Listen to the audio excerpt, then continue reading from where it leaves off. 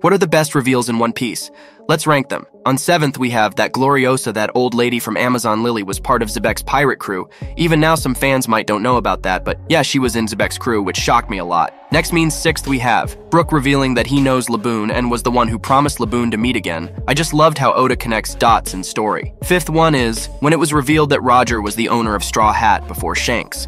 As someone who completed One Piece without any spoilers, I was pretty shocked. 4th should be when Garp revealed that Dragon is Luffy's father. Honestly, the thing shocked me more was that Luffy don't even knew he had a father before he was told. 3rd one is when it was told that after finding out what One Piece is, the thing Roger did was, he laughed, which was enough to shock the fandom and give birth to many theories. 2nd one, this list, which is also one of my favorite, the time when we come to know the real identity of CP9 and that Lucci and Kaku is part of it, it really caught me off guard. Lastly, the best reveal in One Piece, which no one can deny, is Mink saying, Raizo is Seifu, and revealing their relation with samurais.